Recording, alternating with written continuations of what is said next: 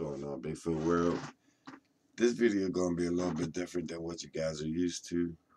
This story is pretty much on Dwayne Pintoff and how he spent his 30 years in the search of Sasquatch and why a man would dedicate most of his life to just searching this creature that most people don't even believe exists.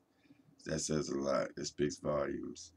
But these articles are very interesting. I have three different articles. The first article I'm gonna jump into is how I became interested in cryptid research. Hopefully, I don't butcher this up too much with my reading, but it's definitely a fascinating story. We'll get through it, guys. It's definitely a great story.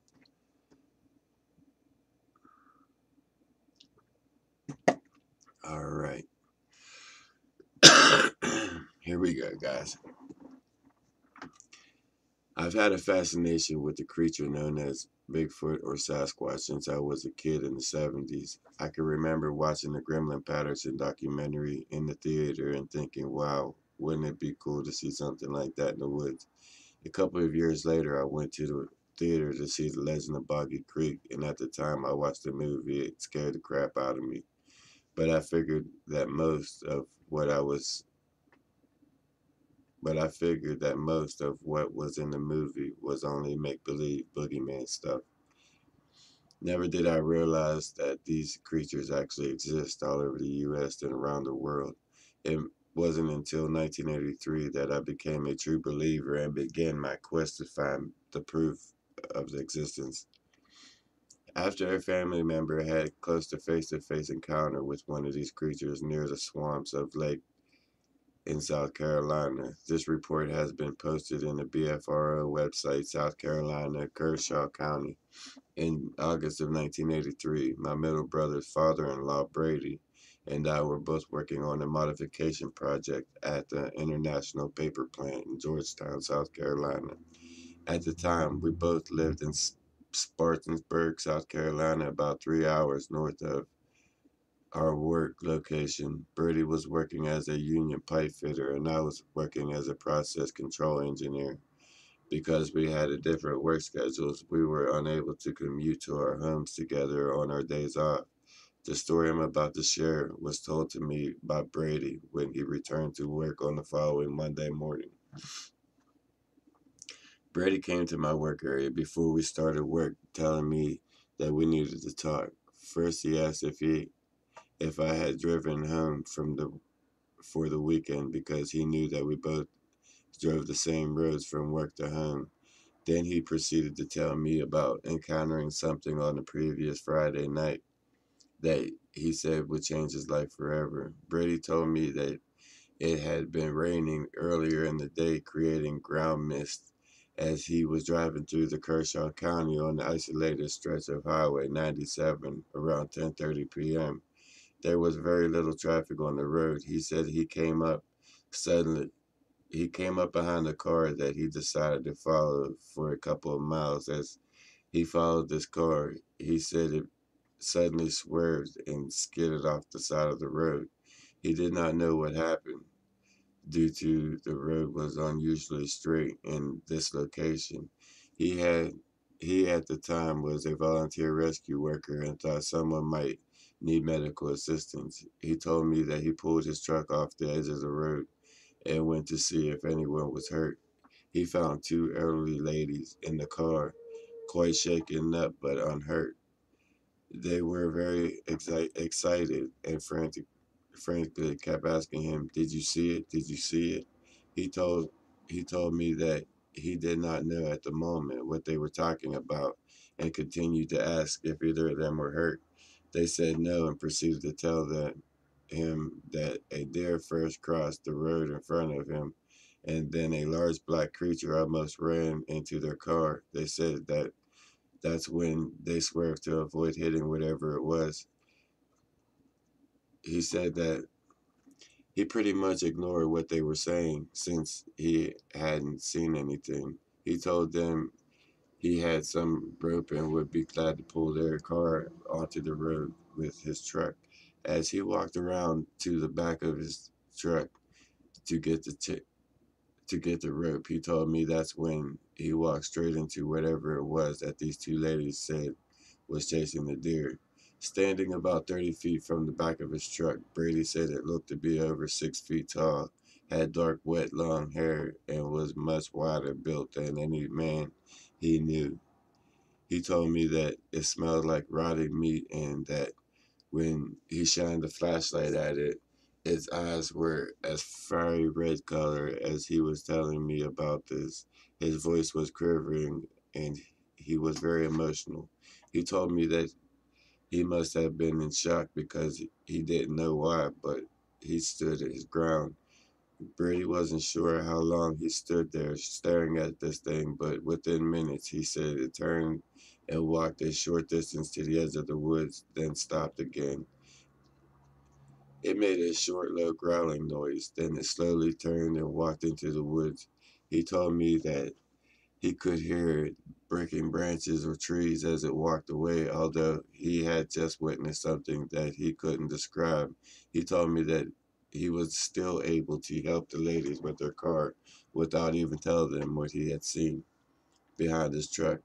After he got back into the truck, he told me that he must have it must have been when he realized what he experienced because he said that he started wait what able to help the ladies with their car without even telling them what he just had seen behind the truck. After he got back into his truck, he told me that must have been when he realized what he had experienced because he said he started shaking uncontrollably and took him several minutes to calm down so that he could continue to drive home. I could tell whatever he said. I could tell whatever he had seen truly upset him. He was an emotional he was very emotional telling me about his encounter, which has stuck in my mind ever since. To my knowledge, Brady has never told anyone else about this, at least not anyone in our family, as far as I know. In 1984, I relocated to Columbia, South Carolina, and had an opportunity to return to the location of Brady's encounter. What I realized when I was investigating the area was that what Brady thought was over 6 feet tall was most likely closer to 9 feet tall. In his state of emotion and with it very dark, he had not taken into account that he was standing on the edge of the road and the creature would have been standing at the bottom of the embankment, which was roughly 3 to 4 feet in difference in elevation. I spent several weekends hiking around the swamp and woods of Lake Waterby, Poinsettia State Park, and other wooded areas east of Columbia, South Carolina, in hopes of finding some kind of evidence that the creature that Brady claimed to have seen that night was in fact real. Unfortunately, I never found any supporting evidence. In 1986, I was offered a 1 year assignment in the field engineer at the now closed Trojan Nuclear Station in Rainier, Oregon. Being an avid hiker and having a zest for the outdoors, I accepted the job within the hopes of exploring the big woods of Pacific Northwest.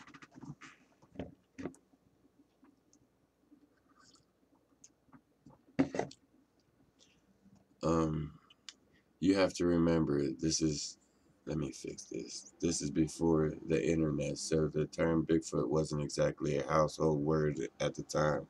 So I wasn't connecting, so I wasn't connecting this location and Bigfoot together, even though I had been searching for clues in the woods back in South Carolina. However, that all changed shortly after I arrived at my new destination. Over the few months after arriving in my new location, I hiked the Dalles in the Georgia, Columbia River Gorge, and a couple of trails in the Olympic National Forest because it had been only 6 years following the eruption of Mount St. Helens. I thought it would be interesting to check out the location as well. I was told that I could hike in as close as 2 miles to the red zone, which was close enough to get some nice pictures of the volcano. Never did I realize that I would get an education in Bigfoot that day on the way to the trailhead on Highway 504. As I was driving, was surprised to see this 20 to 30 foot tall carved statue of Bigfoot standing in the parking lot of a souvenir shop.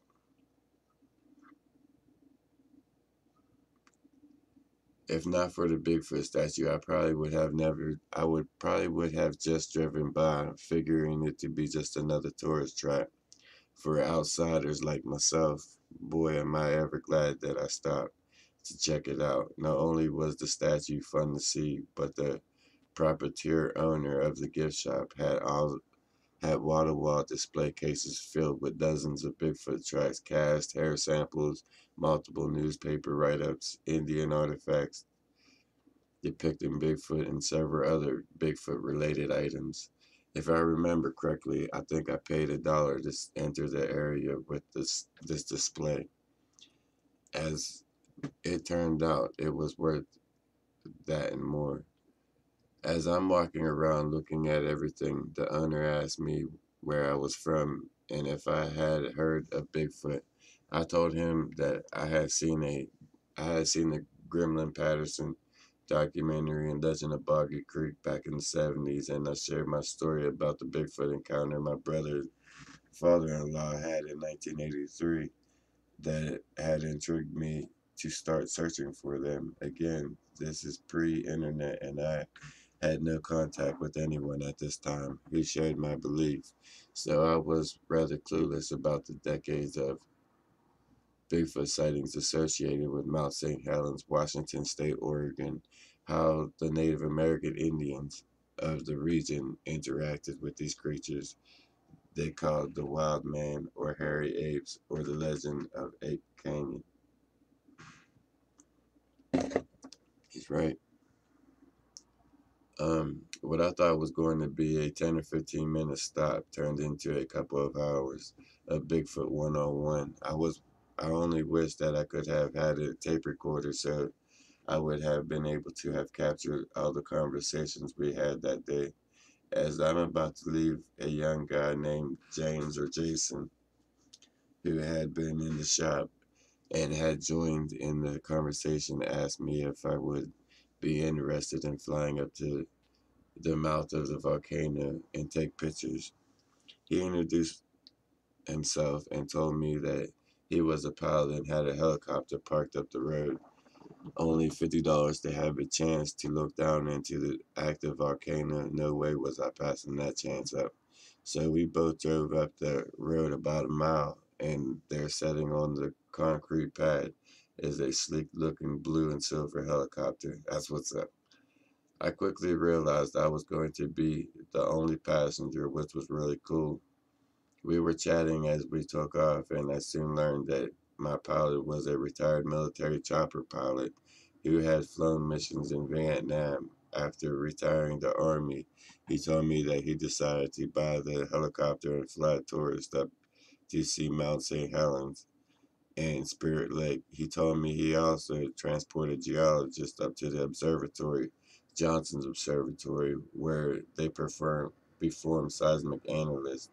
During our flight, we spotted a sizable herd of elk gazing just outside the red zone, where vegetation began to grow again. He has a picture of the herd of elk out there. It's kind of decent.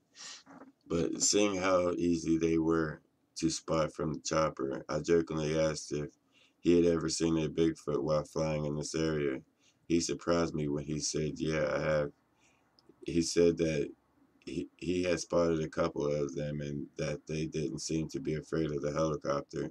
He then told me a story about how after the eruption he had witnessed an Army Corps of Engineers transport choppers using large cargo nets to haul away the remains of dead elk and other indigenous animals that were killed by the flood or burned. Then he became very serious and told me that what he told me next I couldn't repeat. He told me that he had also witnessed what looked like a burned bodies of two large hair-covered creatures being hauled away in these cargo nets. He said that he only saw the leg with foot and arm, hands, all covered with dark hair. He, the arm and leg were very large and bulky as compared to a person. The story fascinated me, and I really didn't know whether to believe him or not. We continued talking as we approached the volcano for a few minutes through. I have to admit, I forgot about the Bigfoot story as I peered out of the window into the mouth of hell itself. And he does got some fascinating pictures of the mouth of Mount St. Helens. But as we were flying away from the volcano, I started asking more questions about the bodies and asked what else happened. That's when he surprised me by asking me if I wanted to see where the bodies were airlifted in the cargo nets. Next photo shows the location, although the reports found online that the bodies were found. Although the reports found online states that the bodies were found while dredging the Cowlitz, Cowlitz River, they were actually airlifted out where Spirit Lake spills into the North Fork Toutle River Basin. I know I butchered that up, but he's got like a picture of both spots in the arrow going to the actual cargo net spot where they was getting airlifted up. But as we were flying to the location where this allegedly happened, he continued telling me that he had told what he witnessed to a reporter from Kelso newspaper. He said that soon after his story was posted, he received a visit by two men who only identified themselves as government employees. They told him that if he did not retract his story, that he would risk having his pilot license revoked. I learned through online research that they also threatened to stop his military pension. I guess he must have agreed to their terms since he was still flying when I was there, and thankfully he was still discreetly telling his story in certain people in confidence. In 1999, after the internet was born, while browsing for Bigfoot stories and reports, I came across an article and was amazed to read the story about Bigfoot bodies being removed. I've heard that same story. It's a fascinating story. And about a helicopter pilot, whom I believe was the same pilot I had met back in 1986, who had claimed to have witnessed this event. In further research, I found information online that this pilot was a decorated war veteran and that he had passed away in 2008 due to cancer. I am happy that I took the time that day to stop at that gift shop and that I had the privilege to meet this noteworthy person. My interest was renewed following my encounter with the pilot. For the remainder of the time that I spent living and working in Washington State, Oregon, I had the opportunity to hike and horses and ride horses along the several of trails in both Washington and Northern Oregon, looking for Bigfoot and enjoying the great Northwest. Although I did not have a Bigfoot encounter, it has remained one of the greatest experiences of my life. It is a beautiful area. Upon my return to South Carolina in 1987, I continued my search for Bigfoot while hiking along the Appalachian Trails and Blue Ridge Mountains in North Carolina. No evidence was ever found. From 1987 and until at least 1995, I sort of put my Bigfoot research aside to pursue other interests. Since moving to southwestern PA in 1992, I have hiked miles of wooded trails in Allegheny, Westmoreland, Somerset, Fayette, Beaver, and Clearfield counties. In 1999, after the internet began to grow, I decided to do a Google search for Bigfoot research in Pennsylvania. And thanks to groups like the BFRO, Gulf Coast Bigfoot Research Org, and Bigfoot Research Network in Ohio. You said a mouthful with them names, but um, no comment. In Ohio, I was able to find several historical and current Bigfoot reports from nearby locations. This reignited my interest, and since that time, I have resumed my field research. I have had several close encounters, rock throwing, heard loud screams, had something charge us and make loud wood knocks, heard something very heavy running away on 2 feet, etc. All at close proximity, but have never actually seen a physical creature. During my time in the woods, I have found several large humanoid-like footprints and multiple tree structures. I have invested a lot of time and money into this research and will continue to do the research as long as I am physically able. The search continues. I told you guys that's a fascinating story, and it just started. My apologies for butchering up some of these words, but for the most part, this story is definitely getting out. It's fascinating, and that's just the first part, guys. Okay, guys, before I get into this next part, some crazy shit just happened. I want to let you guys know. Um, right after I read that first story of Dwayne Pintoff, I hit stop so I can refresh my coffee and get situated here. But as I was doing that, as soon as I hit stop on the camera, I got my coffee. I sat back down here. My lighter on my desk started, well, it rolled over and it started rocking. Next thing I know, the camera, it turned like this. It turned, and this is what I end up seeing. These two pictures here. My camera stopped on these two pictures. I had to pretty much turn it back like this so you guys can see the fan wall. It shook me. It shook me because that was like a lot at one time. That kind of scared me a little bit.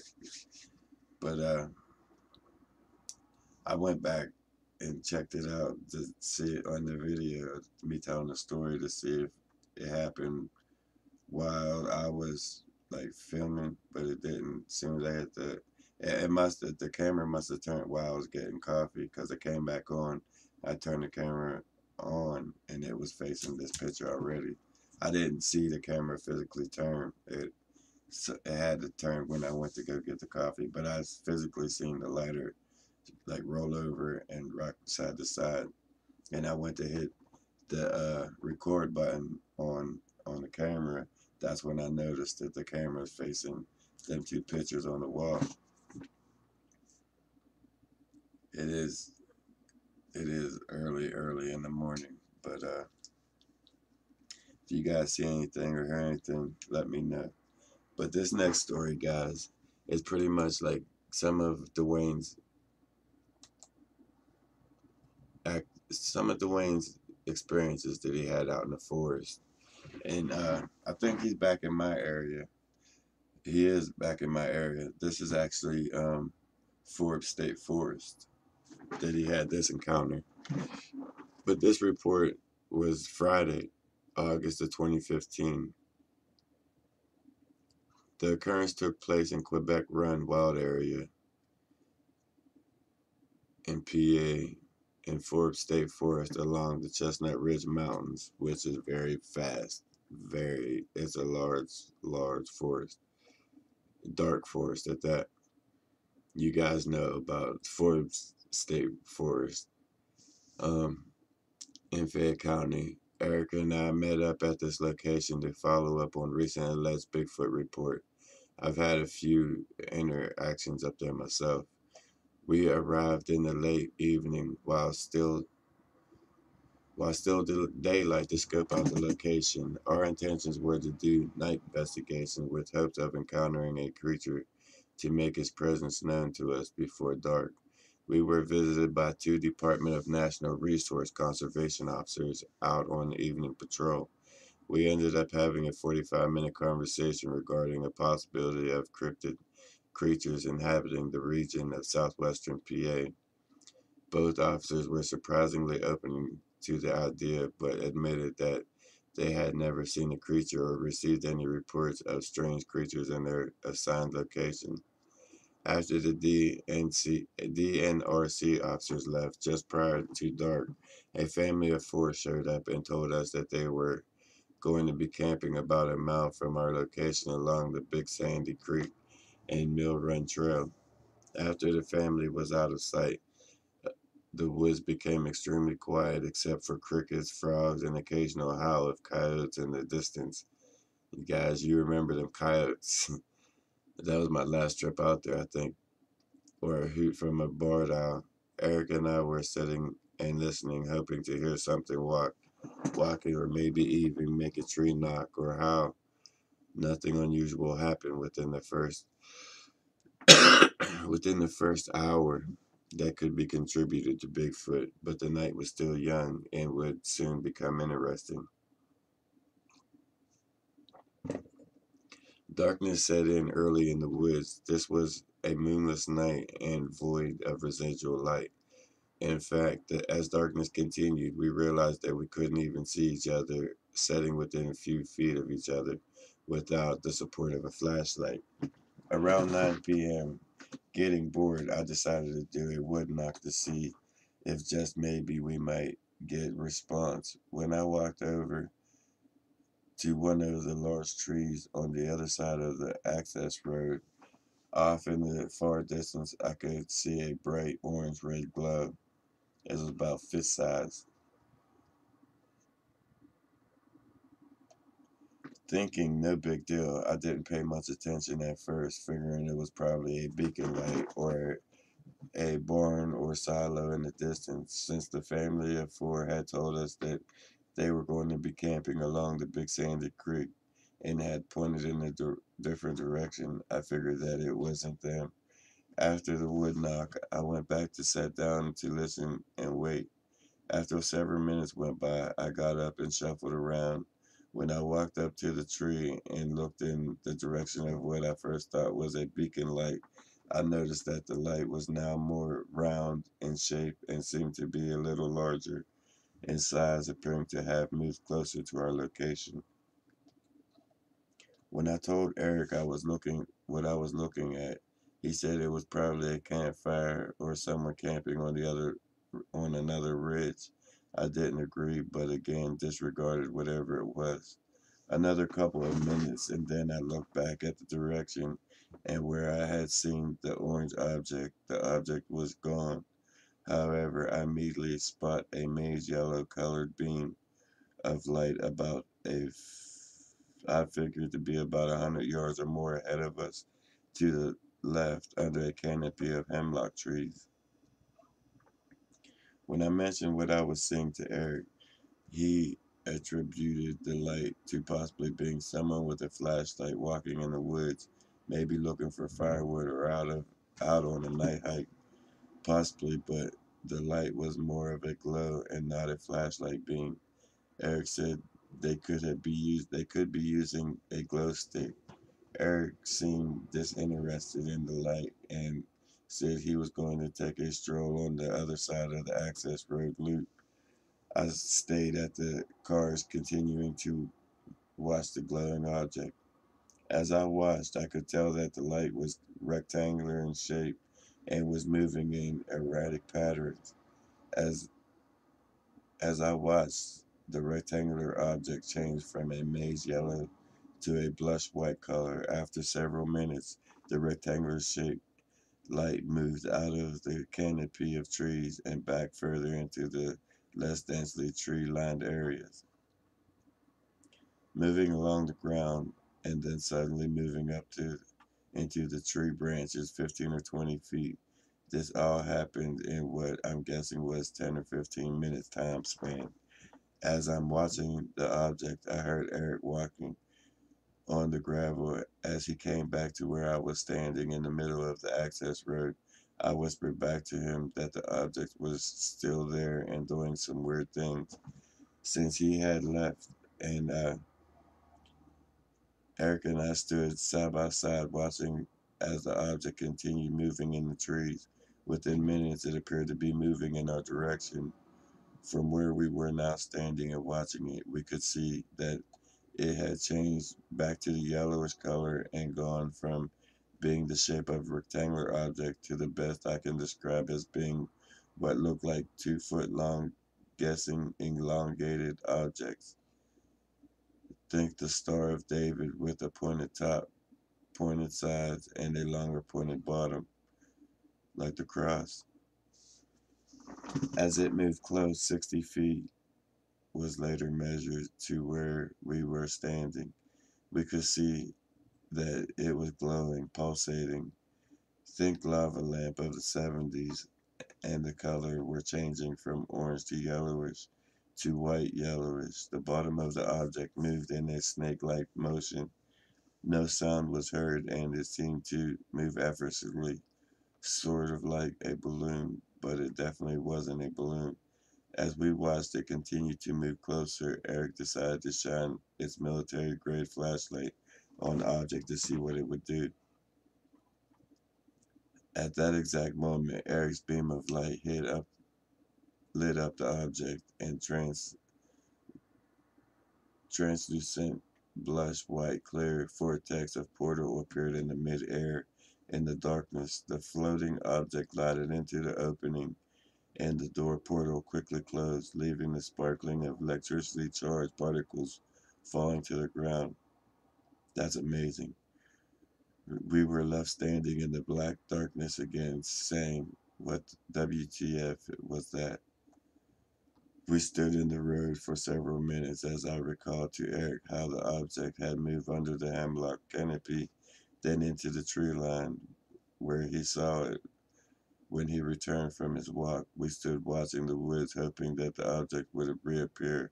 After 10 or 15 minutes, we sat back down, recalling what we had just witnessed. Me being the curious, I wanted to get a closer look. I wanted to get closer to it. Type talk. I wanted to get closer to it. Type talked Eric into. Type talked Eric into walking with me over to the hemlock canopy so that we could see if the illuminated object left any clues behind. No burn marks or anything unusual was found around the trees. We stood there 30 or so minutes and then decided to walk back to the cars. Once back at the cars, we settled down and decided to return to our attention to Bigfoot. After a few minutes, I decided to try another wood knock, so I got up to walk over to the original tree where it all started, and far off in the distance, in the same direction as before, I saw what looked like the red glow again. It came back. This time, I watched it without looking away, and as I watched, this object seemed to be moving. There was no wind, no night. There was no wind at night, and it becoming larger. I told Eric it's back and it's coming this way. As I'm watching the object, I told Eric he needed to be checking it out. Eric walked over to where I was standing, and together we watched it as it approached us.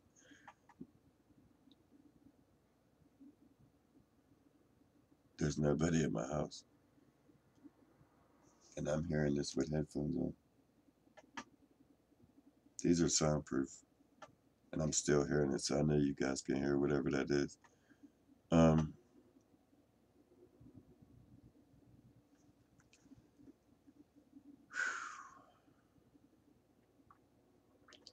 we could see it moving along until it came about what we guessed to be 100 yards or so in front of us. It was dark sunset orange, red set, and looked to be the size of a bowling ball or a basketball. That's about the same size as the one we seen, same thing. That distance, instead of going left toward the hemlock as it is believed to, instead of going left toward the hemlocks as it is believed he did the first time, this time it took a 90-degree turn to our right and slowly ascended a rock-covered hillside following the terrain. We watched as it glided along the ground, and then disappeared out of sight. At this moment, Eric said that he didn't feel comfortable being in the woods anymore and that he was leaving, so I gave in and we all called it a night. What it was that we were watching, I have no logical answer, but it was interesting and very amazing. I don't believe that it was of this world. Regrettably, neither Eric nor I thought to grab a camera or a thermal camera to try and record the object. For one thing, because of the extreme darkness and believe the distance between us and the object, I didn't think that it would be recordable. Also, when things did start happening, I was too mesmerized by what I was watching to think about a camera. Also, I never expected things to progress to where they did or the object to move as close to us as it did. Over the past years, I have returned to this area for several daylight and night investigations. Unfortunately, none of the outings produced any further evidence of the 2015 event. Other researchers who I've spoken with have seen similar illuminated objects in the woods, but no one has witnessed a portal opening in midair. While discussing the event with Stan Gordon, local UFO researcher, historian, he told me that he had received at least half a dozen reports of people seeing similar objects across Pennsylvania at that time. I'm wondering if this extraterrestrial or military related is a mysterious anomaly for sure. That story is fascinating. And you know what? What's even more fascinating? I've I'm out of sight, but I've experienced that same sphere, that same object, that same ball of energy. Uh, there's a lot of researchers, Bigfoot researchers out there in the field that's out there doing footwork has experienced that same orb.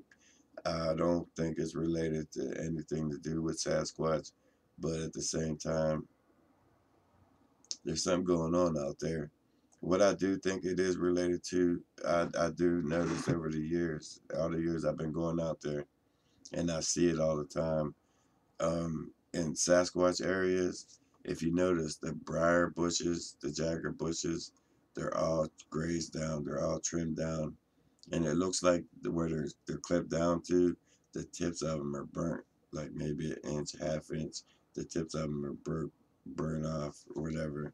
I'm not. I'm thinking myself that there's something going on there. There's definitely something going on there. But that throws us into the third part of it, and that is all the sightings that he had.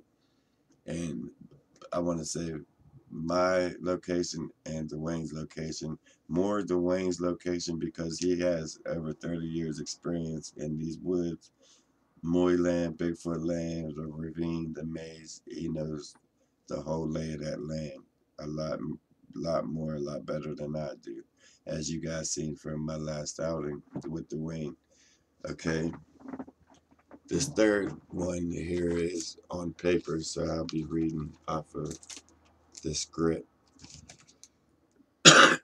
It's a list of big I'll get it out. It's a list of Bigfoot reports in our area.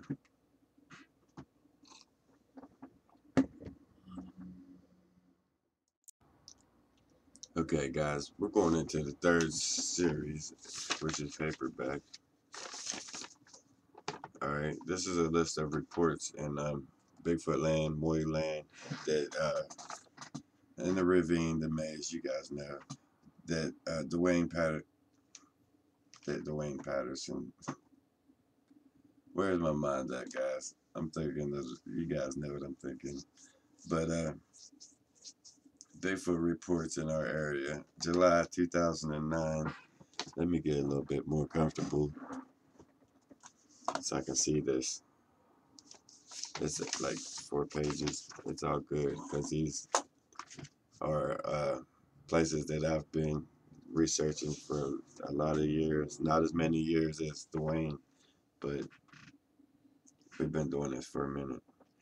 And like I said, guys, let me know if you heard see anything back here. Leave it in the comments. Also, leave in the comments what you think about Dwayne Pintoff's story, because it definitely is fascinating. I definitely find this story fascinating, all three parts. But July of 2009, right off the bat, location. But abandoned property along such and such road by such and such place. The property owner arrived at the property around 8:30 a.m. to feed stray cats.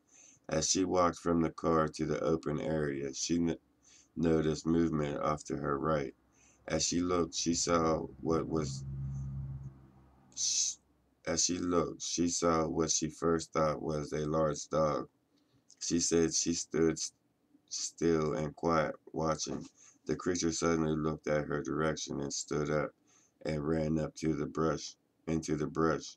She said that it ran faster than anything she had ever seen run. As she was watching the young creature run on two legs, a huge black-haired creature stepped out from behind a massive growth of vines and blackberry bushes. She said that this creature was enormous in size. It moved slow but steady to its right. It got caught up in the vines, grunting and ripping at the vines. She said it couldn't get through, so it backed up and walked through the thicket, ripping the branches and vines as it walked. She didn't know how tall it was, so we attempted to recreate what she saw. Eric, who is 6 feet tall, stepped into the brush, and immediately we realized that the ground went down about 2 feet, almost hiding Eric behind the weeds. He wasn't visible behind the blackberry bushes. When he walked over to where the creature got caught up in the thickets, we used a measuring stick to see if the witness could determine the height. As Eric raised the stick, he spotted a purple hydrangea flower and said the top of his head brushed the flower as he turned around. When we measured, the flower was 9 feet 2 inches from the ground. That's big. That was a massive alpha male. You're right, it was. It's probably the same alpha male that I've seen. I think it's like 23-inch tracks. Enormous. August of 2009, Nikki, a bartender now in Nemacola Woodlands, was driving on Jamalsville Road. I noticed incident to Hopwood around 2:30 a.m. when she spotted a large mass ahead of her in the middle of the road. As she got closer to the mass, stood up and started walking away from her car in the middle of the road. She had come to a stop. When this happened, she said that she watched it walk as if it didn't care about her. She finally decided to drive around the creature. As she came up beside the creature, it leaned over and looked at her through the windshield. She said that terrified her. After that sighting, we went up there right after that sighting up Jamonsville, and right on that off the side of that road, Jamonsville, it's a national historical site, and they cut down that whole side of that mountain as to where this they did the same thing when they came after when I had two Sasquatch push that tree over, split me and Mike up, and two of them came down and was making an attempt to get Mike. They did the same thing. They took and cut down all the trees and just left the trees lay. They didn't even use the trees. They just left them lay on the ground. So that's I think that's one of the cover-ups that they use after an incident happens with a human and Sasquatch. They just go and cut the trees down. I'm not sure if that pushes the Sasquatch out of the area or what, but that's one of the things that I noticed they do to cover things up.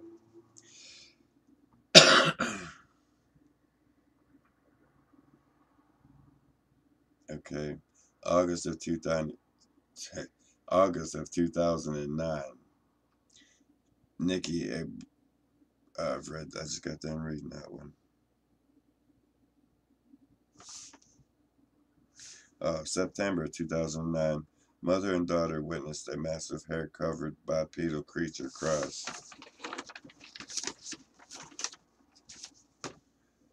the natural gas line near Camp Carmel Church Camp. The mother and daughter had a routine of driving the gas line to watch the deer. On this Saturday evening, they were shocked to see this creature walk across the gas line into the woods. We believe that it was going to the woods to get to the elderberries that were ripe at the time. June 2010, abandoned property owners, July in 2009, report had another encounter. The property owners were cutting grass and weeds during the middle of the afternoon. As one of the owners went to get hedge trimmers out of the back of the car, she spotted movement to her right. When she looked, she said that it looked like a chimpanzee standing and staring at her. Immediately, it turned and ran like a blur. I know that blur. Um, like a blur into the woods. The property owners called their brother and me to come investigate. We scoured the woods around the property, but could not find any evidence.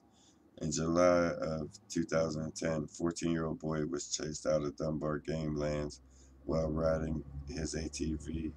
He reported the incident to the police, who contacted Stan Gordon. The boy would not meet with researchers to return to the location for the fear of another encounter. He said that the creature almost grabbed him as he floored his ATV. He said he never looked back until he was clear of the woods. That encounter happened coming up out of the ravine. He was on a four-wheeler coming up on the creek, that old creek bed that I walk in and out of to get down into the ravine, into the maze area. But the boy was coming up out, climbing the mountainside. There's a lot of bulky rocks, but I guess it stepped out on him and chased him out, and it was hard on his tail. He never looked back. He just kept it going until he made it home. But that's a fascinating story, and I've had something similar to that. It wasn't. I had this bad feeling. I was down in there on a dirt bike with my son Mike, and we wasn't even looking for Sasquatch. We was just out riding, spending time with each other. And I went down through this mud puddle, and the mud puddle pretty much engulfed my entire bike all the way up to the gas tank. The water was. It just my bike just dropped in there, and it was stuck. And while I was trying to gas it out, the chain popped and got snagged, and it was a mess. So me and Mike fought and wrestled this bike up out of the mud puddle, and we're standing there. Mike's holding the bike up, and I got branches trying to break this chain free. It's stuck it down inside between the sprocket and the frame of the bike, and I'm trying to get the chain unstuck, and I'm hearing stuff like off to my right up into the weeds. I'm hearing something moving in on me, and I got this bad feeling set in on me, like something bad's about to happen. I got to get on this bike, and I got to get my son out of here. I mean, it's like something's about to go down. I knew, so I had to get it and get it going. And I know the fear that boy was feeling to get out of there. But July 2010, I did a day investigation into the night investigation. During the day, two of the researchers heard what sounded like something run away from their location. This is at the Bone Cave. All right. I had that same encounter like 3 or 4 different times. When you're walking up to it, on the backside of the Bone Cave, something takes off down toward the left. It always goes in the same direction. It always makes the same bipedal sound crashing down through there, but you never ever get a sighting of it. I've had that same encounter a lot, a lot. But they both said it was on two legs of somewhat heavy sounding and when running. That same night, about 10 of us gathered to do a night investigation. We split up into three groups. Around 11:30, the four of us sitting along the ledge were ambushed by rocks being thrown. One the size of my palm barely missed my head, pouncing off the tree behind where I was sitting. At the same time, the group that had walked about 200 yards down the road were also ambushed with one of the guys getting hit in the chest with a medium-sized rock. It was an eventful night. At the same time, all right, let me picture this. You got Dwayne and his group at the bum cave, and they start getting bombarded with these rocks. And then about 200 yards down the road at Moyland, he has a group at the exact same time get bombarded by rocks. That's saying that there's more than one. You got a whole tribe there just messing with you. Definitely. Okay, August of 2010. A nurse driving home from work around midnight had a trail had a tall haired covered bipedal cross in front of her car as she drove along some road. It came off of the hillside near some road and crossed over the guide rail and disappeared into the woods across Dunbar Creek, heading toward the game lanes up to the area where we researched. September 2010, a father and son were driving along such and such road near the abandoned property near 9:30 p.m. Suddenly, a tall-haired covered creature ran out of the woods, left to right, in front of their car. It quickly disappeared into the woods. We believe that it could have been catching frogs in the pond by the railroad tracks. February 2011, the abandoned property owners drove to their abandoned property after church to check on and feed the stray cats. As they were leaving, they noticed a movement to their left. They slowed their car enough to see the tall hair covered creature run up to out of the spring fed creek across the single lane dirt road that was covered in snow and up the steep embankment until it disappeared. Several of us came to the location within a couple of days. We found large human shaped tracks in the snow. This road is within 50 or so yards from where the father and son had the creature run in front of their car. That's that same area. They're having a lot of encounters there. And that's where Dwayne believes the den is held up at on this private property up in there. And that's probably going to be our next trip out. We wasn't able to make it on this last trip to the den because we covered so many different spots already and it was getting late. So we just decided to call it a day on that one, but we definitely going to go back up and see if we can locate the den. Okay, March 2011. I took an ex-girlfriend to the game lanes to do some big footing. While there, we found what is now called the Bone Cave. We did not enter the cave because I did not have a weapon, and when I shined a flashlight at the entrance, I am certain that I saw what looked like a huge pile of crap, much larger than a human would do. A week later, I returned to the location with four other researchers, and we entered the cave, finding the complete bone remains of an adult deer. There is no way that that deer could have walked or crawled into this cave and died. We determined that it most likely was drugged or carried by a large animal or Bigfoot. We removed all of the bones. I returned to the location within 4 weeks with another researcher. We entered the cave and was shocked to find the bone remains of another adult deer. Over the next 2 years, we found a total of four adult deer bone remains in this cave. In October 2011, we discovered that there was a lower cave at the back of this rock formation, It is difficult to gain access, but once inside, we discovered the bone remains of multiple animals scattered along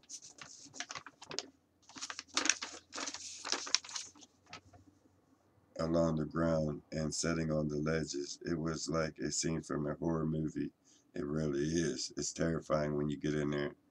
This is how the nickname Bone Cave started. November 2013. After a day of investigating the Bone Cave area, my researcher friend and I decided to do some night investigation. We started at the Bone Cave, all quiet at midnight. We relocated to another location along that old dirt road. We sat there for over an hour. We decided to relocate the gas line. We decided to relocate to the gas line before calling it a night. We walked to the Dunbar Creek overlook as it was quiet in the parking lot below and where we were standing. As we were standing there, we heard what sounded like ATVs or dirt bikes coming down that dirt road. So I told Tom that I was going to put eyes on the Jeep to make sure the riders kept going. I walked about a 50 yards back toward the Jeep, just over the rise. That's when Tom had his encounter. He said that he did a loud yell, then snapped some branches. As soon as he did that, he heard two loud wood knocks come out of the woods behind him.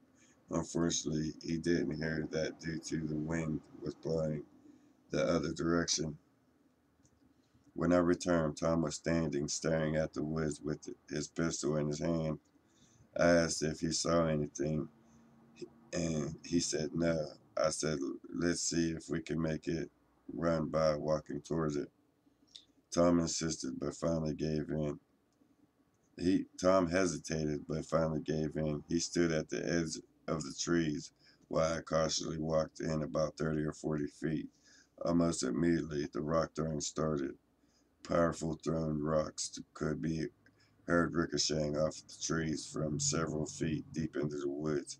I jumped behind as a I jumped behind a tree as two rocks landed close. Tom ducked behind a boulder. When things settled down, I attempted to walk deeper and the rock throwing started again.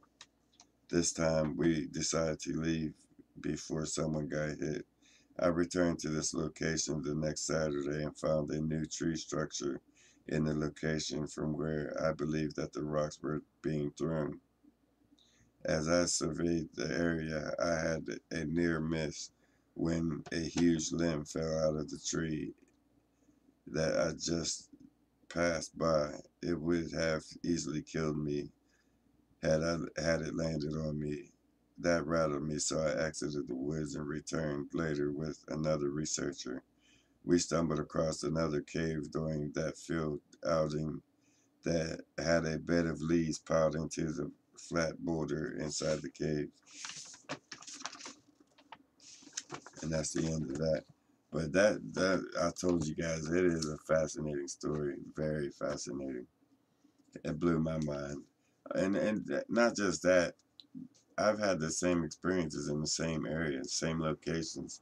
So with two researchers going out there and having them kind of encounters, it speaks volumes. It's saying a lot. It's saying that there is something out there. There is something going on, and it's just not me making things up, so to speak. With that being said, guys, I hope you enjoyed this video as much as I did. Dwayne Pintoff is a very fascinating individual. I'm glad I got to experience his knowledge, go out there and just learn what he knows, some of the things that he knows, and share some of the experiences that we've had in them same locations. With that being said, I'm sure there's going to be a lot more outings with Dwayne. I'd like to get out there a lot more and check some things out and just get things done.